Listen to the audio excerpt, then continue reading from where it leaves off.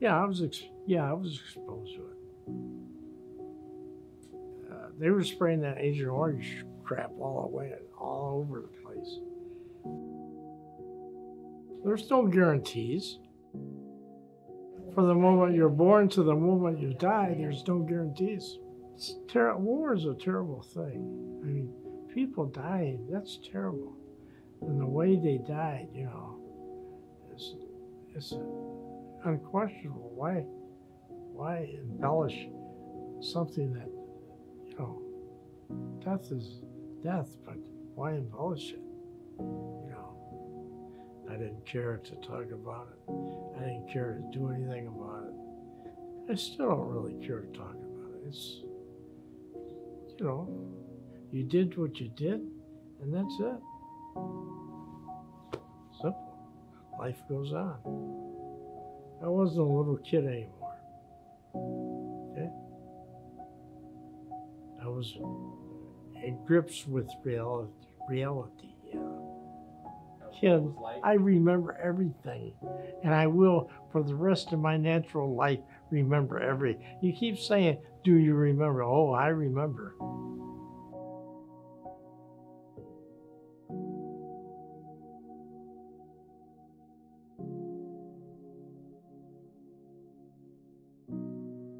I was transferred in 68, in August of 68. 26th of when I was supposed to get out, and due to a glitch, naturally, in the military, I had to wait till the 27th. But I got to, what I got to do, I was transferred to Treasure Island, Naval Station. That's right in the middle of San Francisco Bay, Treasure Island. And I spent last week there mustering out. That's where they try to make you a civilian again. What a joke. They give you your stuff and your sea bag and your supplies and, a lot of paperwork, a lot of signatures on crap, military stuff. And you're mustering out. And the first thing they told you is when you get on that bus and leave Treasure Island, headed for San Francisco Airport, don't do anything in front of the front gate. See, some guys, dummies, would muster out and walk out the gate and throw their uniform down, take their shirt off and start jumping up and down, giving them a signal like that, shooting them the bird. And guess what? There's a little clause there that says you aren't officially out of the service for 24 hours. So they can pick your ass up, bring you back in, and put you in the brig, or do anything they want. And when they got you, you ain't gonna do nothing. Last days, yeah, last days.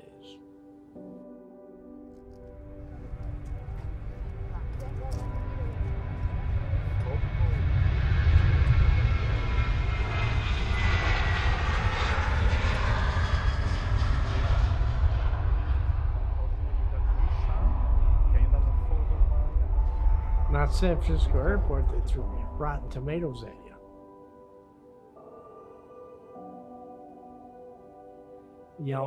Yelling out baby killer and all that.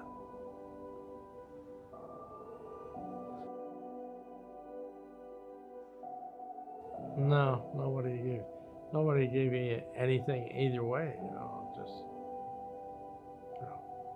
Well, then I started to go to Rock Valley College in fall of '68, and that was when October, was it? Yeah. That's when, what's his name was running for president? Humphrey? And the chair declares that Vice President Hubert Humphrey is the Democratic president candidate of the United States.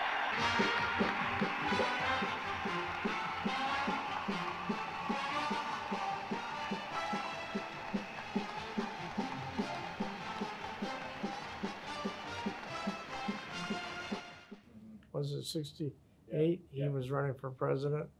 You know, the thing was, at that time, dump the hump, dump the hump, dump the hump. And that was that Chicago Democratic Convention where, you know, go in and get your head clobbered. I'm glad I didn't go. Some of the guys, I was belonging to the Vietnam Vets, Rock Valley Vets Club at the time. And a couple of those guys went, but I didn't go. I didn't care. I don't know. Started dating girls, I guess. That's how I readjusted. But with my naval attitude. It wasn't high school, get out of high school attitude. It was a naval attitude. Can you kind of explain what you mean by that? Uh-oh, my wife's looking at me. I don't know. I plead the fifth here.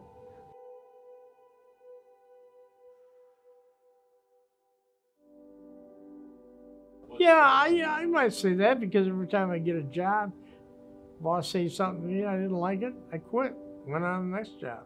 At that time in 1968, you could get a job anywhere and walk down the street 2 days later and get another job somewhere else. You know, it was easy to get a job. All they wanted was a warm body doing something, you know. I did some spot welding. I did, let's see. I did some rivet work, you know. I don't know. Probably a lost time in my life.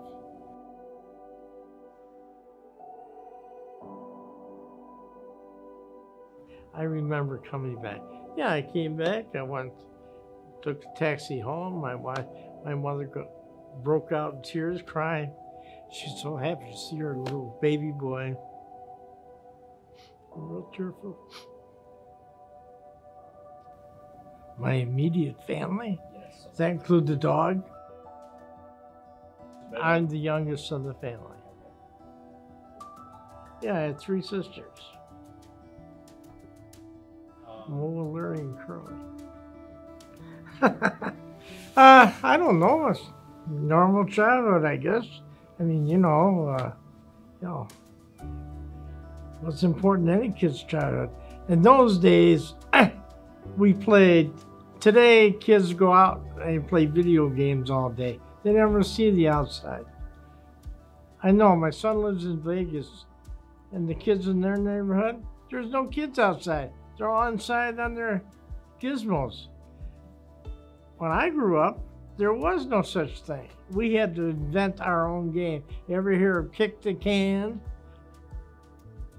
Huh? Maybe they haven't. You know, and things like that. Hide you go seek, you remember that game? Yeah. Stay out of trouble there? No. Huh. You don't stay out of trouble. You enjoy trouble. We used to go swimming down the old J.I. Keys plant. That's down on Independence Avenue, Central, off the Central there and down. I guess it'd be Preston, yeah. There was a dam down there. We used to go swimming down there. We also swam in the creek at what is Amrock Company now. Well, it's all tore down now. But we used to go, had a tire, we swang out. We used to wear our birthday suits for our swimmings. Anyways, so when I was about 11 or 12, we thought we'd go swimming one summer, and me and my friends, we're gonna go down to the swimming there and at the OJ Keys plant. And the girl said, "Hey, we want to come." I said, "Well, go come ahead, but you got to wear your birthday suits." So, guess what? I went swimming, so did they.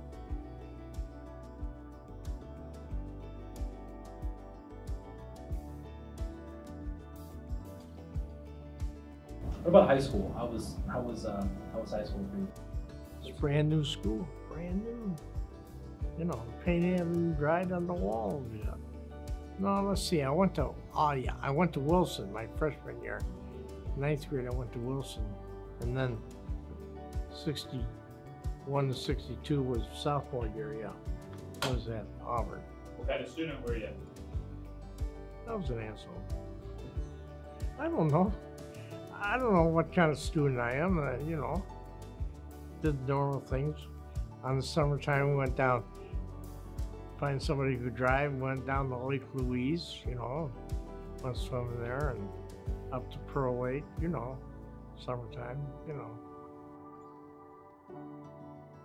It is a great personal honor for me to be here today to take part in a ceremony that is unique in American history. Never before has a full division been cited by the War Department in the name of the President for gallantry in action. This day marks the beginning of a new tradition in the American Army. With that tradition, therefore, will always be associated the name of the 101st Airborne Division and of Bastogne. You know what they found out? The 101st guys could die just as quick as everybody else. Yeah. So much for the 101st. Well, at the time the draft was in full swing, I enlisted. Because the reason I enlisted was because everybody else, a couple of my friends were going in the Army, they got drafted. And I said, ain't no way I'm going into the Army and get drafted because I know what's going to happen. I'm going to be sent to Vietnam. I'm smart. I'm going to join the Navy. The Navy, they just sail around on ships. Bzzzt, wrong. So I joined the Navy. You know, join the Navy, see the world, girl in every port. Hey, you know. Oh, that was a mind-waking experience. Especially the first morning, 4 o'clock in the morning, some guy comes rattling a garbage can, waking everybody up.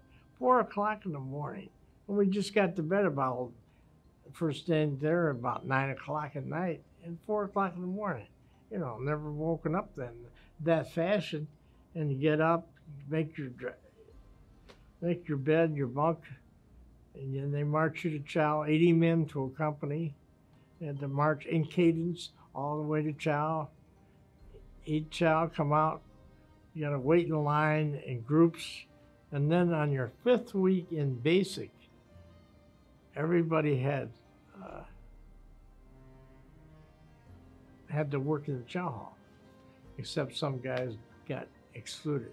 I was one of the lucky ones.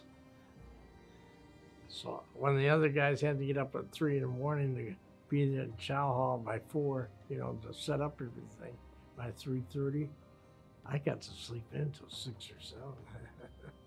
I felt lucky.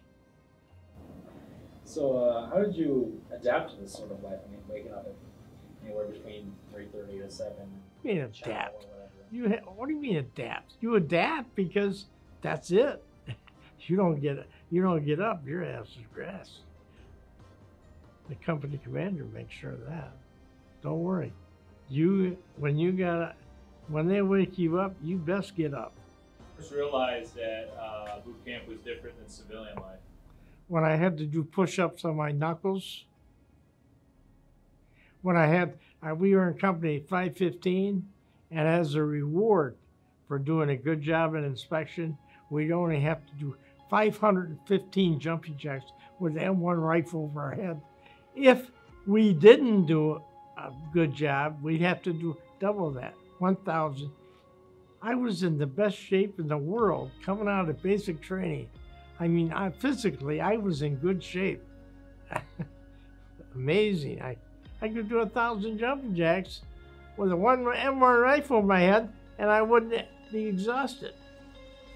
Our company commander had a razor blade, a Gillette razor blade, and every morning he held it up. And he swore that he was going to write Gillette Razor Company, that he was going to shave 80 guys with the same razor.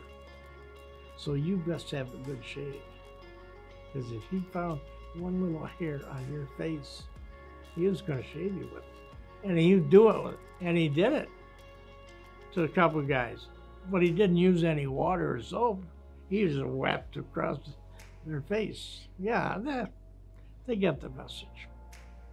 My company commander told us, when you take a razor blade and you want to kill yourself, don't cut this way. Cut along the vein so you'll bleed faster. Nobody did it. He was very nice with us. See, basic training is there for one reason. That's to break you. They want you to go nuts. They want you to lose it. They want you to kill yourself because they don't want to send the guys through basic training, graduate, send them to Vietnam, and in a battlefield situation to lose it, go nuts, and maybe kill some of their friends. You know, that's the idea of basic training.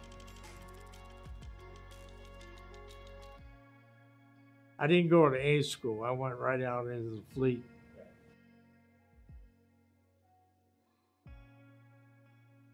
I was sent to the USS Tulare in December of '64 after basic training. December 12th, I believe, I reported aboard ship. And I was assigned the boiler room, boiler tender. And the spring of '65 is when we left San Diego and went to Pearl and picked up supplies and headed for Vietnam. What was life like in the boiler room? Hot, dirty, stinking. You ever want the dirtiest job in the world? So when the boilers cooled down, it was a demodified type boiler. I don't know if you think of a D, letter D. Anyways, there's 1,300 tubes in that boiler. And you'd have to go in with a saturated steam and clean and scrape the inside of that boiler at least once every 6 months to get all the crud off the tubes because it affects the heating of the steam. Oh yes, oh yes, oh yes. Off the coast of Okinawa in '65, we were in between two hurricanes. And man, I was sick. I was so sick, I couldn't even move. And believe, I ain't embellishing in this one. Man, I was sick. I couldn't even move. I just laid there. But after that, I was never seasick again. Never. And they had Marines come aboard ship, you know. Oh, tough Marines, man. We can kick ass anytime we want.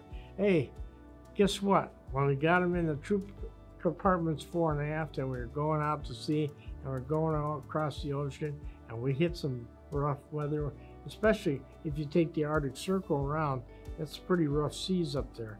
And you go up on one side and down on the other, up on one side, down on the other. You list to the right, port side, starboard side, you go down.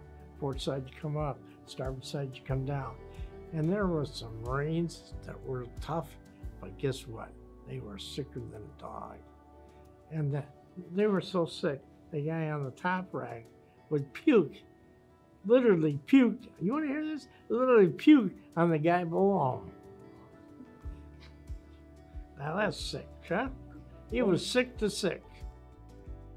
When you were delivering things up the river, did you ever have to witness combat? Yes. I had to witness a 50 people shooting at my ass and me grabbing a 50 caliber and shooting back. Now, I didn't really enjoy that. That's not fun. War is not fun. When you hear some guy screaming because he's been shot with a 50, he's shot. He's definitely shot. But I didn't go to check to see what I hit. We came under fire coming down the river, headed towards the sea. We radioed in. We were under fire. The Navy had this thing. Are you ready for this? The Navy had this thing that if you get into a combat situation and they're shooting at you, call into the command and ask if you can fire back, because we don't want you to hit any friendlies. Guy shooting at you and call him friendly? Well, there used to be a guy in Da Nang that used to cut your hair. That was rumored that he'd cut your hair during the day and then he'd go out and shoot at your ass at night. But there's no friendlies. Somebody trying to kill you? You're supposed to call in, well, I don't know if we should shoot back. He might be a friendly. We didn't do that. In '68, we hauled beer, 80 cases to a pallet, 6 to 8 pallets in the boats. And we hauled them up the river to enlisted men's clubs and officers' clubs along the way up the river. You know, the river wound its way up, and we had a net, like a fishing net, and we put a case in the net, and we hauled it along the side of the craft in the water. It was nice and cold. After an hour or so, it was ready to go. And so we basically drank our way up the river. After the Tet Offensive, did you guys run any more missions up that, or is that when you guys kind of stopped in the LC? No, that's when God, in his infinite wisdom, looked down on me and smiled and said, son, you've been through enough. I'm going to do you a favor. I got transferred off the ship. I got transferred to the Master of the Arms Force in Yokosuka, Japan, where I stood in a 1 in 25 duty section. That meant 1 4-hour shift every 25 days.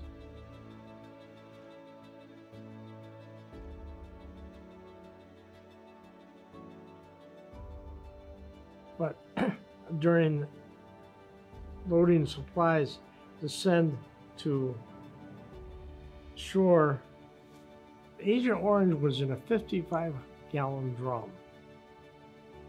And there's probably probably 6, maybe 10 or 12 barrels in the LCM. And sometimes when they lower it down in a net, cargo net, you drop it down, and then 4 or 5 guys load it up, take it off out of the net, and roll it off and set it up, try to set it up. And this is why the LCM's kind of going up and down with the waves, you know.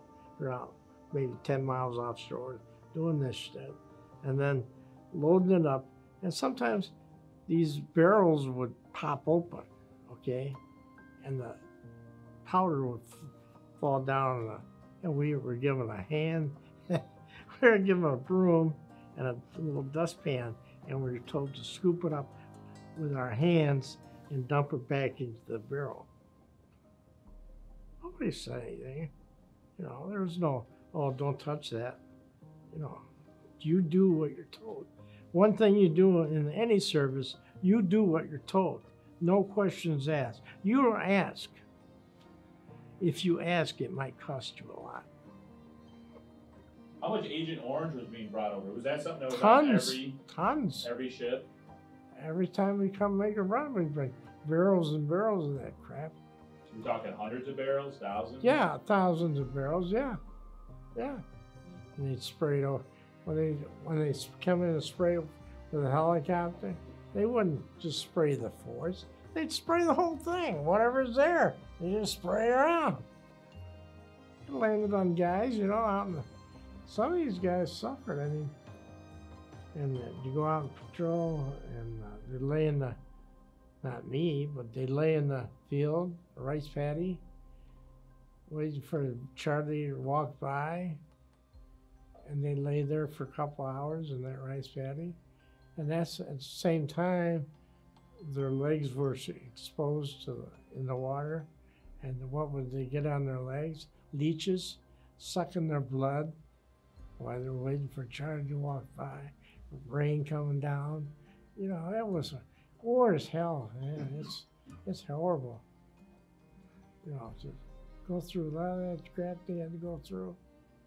And especially on recon, those guys on recon, they had to go out in the field in the bush looking for Charlie. They had to be careful every time step they took. A lot of guys lost their legs or arms. You know, it wasn't fun. To leave half your gut or your leg in a rice paddy, it wasn't fun. It's no fun. War is no fun. War is a horrible thing. Because you might be laying there wounded and you could be dying because you wouldn't get medical help right away. You know, infection sets in. Yeah. No, I suppose they had some validity. I mean, shit. Nobody wants to go and get killed. Nobody wants to die. And that's basically what they're doing. And you know what kills me about it? What kills me about Vietnam, I'll tell you what kills me about Vietnam, is that I can go to Kohl's department store and buy a shirt made in South Vietnam. Why should I buy a shirt made in South Vietnam? 57,000 guys died, so I can buy a shirt made in South Vietnam? That's bullshit. That's bullshit. Vietnam's a joke, as far as I'm concerned. It's not the people there that are in South Vietnam now that it's their fault. You know, they weren't most of them weren't even born then. But I'm saying that, you know, and there are a couple, I belong to a Vietnam Honor Society. A couple of the guys on that group have gone back on a tour of South Vietnam. It's bullshit. I ain't going back to a country that killed 57,000 guys, tried to kill my ass. Is this this attitude, did you have it, were you thinking about that while you were serving? Or No. is this something that... This is something I took up after I left Vietnam. This is something that has always gnawed at my ass, that 57,000 guys died when I buy a shirt. Okay? That's why I don't buy anything made in South Vietnam. I won't. Because, yeah, these guys died. Their immortality will be lost to the ages. They'll never have kids, they'll have grandkids, have nothing. Except 6 feet down. For what? So I can buy this shirt. Kind of dumbass reason to buy a shirt. What complications have you had from your exposure to Agent Orange? I got diabetes. My kidneys aren't working too well. I have to decatheterize myself every morning, during the day, and at night. You know what that means? Catheterizing myself. Do you understand what that is? Huh? There's a tube, a long tube, about this long. It's about real small. And I gotta stick it up my dick, all the way up into my gut to urinate. Every morning, every night. Sometimes during the night, I have to stick it because nothing else works. So I have to, in order to take a pee, I have to stick that thing all the way into my gut. Can you kind of explain the struggle it was to get, disability from the VA? Yeah, you got to stand their ass 24/7. You got to go out. They got a thing out in Los Parker, the armory, where the VA is representative, and you got to go out there. You go out there every month. You hound them, you pound them, and they send you to Chicago or you send you up to Madison for tests. They test here, test there. You know, it's long. It's like, we don't really believe you deserve any of this. You enlisted in the Navy, Yes, I did. hoping that you would not go to Vietnam. That's right. Got sent to Vietnam. Good plan, huh? Are you still happy that you enlisted in the Navy? Yeah, yeah. I'm so happy I left the Navy. You're on the ship, right? Yeah. What? Well, I suppose. Yeah, I was on a ship, all right. Thank you, girl.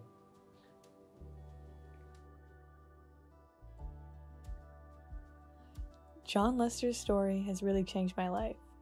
I mean, I've done some editing before, but nothing to this caliber or on this topic. It was definitely very different for me, but I enjoyed it despite all the very hard moments. It challenged me in ways I did not think it would. I never really sought out to learn about past wars or anything like that. However, John's story was so intriguing to me. Seeing a first-person experience like that was definitely very eye-opening. I am grateful for this experience, so thank you, John, for sharing such a personal part of your life and allowing me to share it with others. Did you ever stay in contact with your family and friends at home? Or that was bad? Well, I didn't. It wasn't that. People didn't write. I wrote letters to my mom and dad. Yeah. I didn't. I had a girlfriend, you know. She sent me. I don't know how true it is. She sent me. This is 1968, right? Spring of '68. My birthday was April '68. And she sent me a bill of sales and the keys to a brand new 1968 Pontiac Firebird convertible with a 350. And you know what I did? I sent the keys back to her and said, no thanks. You know why? Because that meant marriage, and I wasn't about to get married. And the other guys on the ship thought I was nuts. Why didn't you want to get married? Huh? Why didn't I was too young. I was only 23 years old. I was too young. I want to enjoy life, kid. I want to be a civilian again and enjoy life.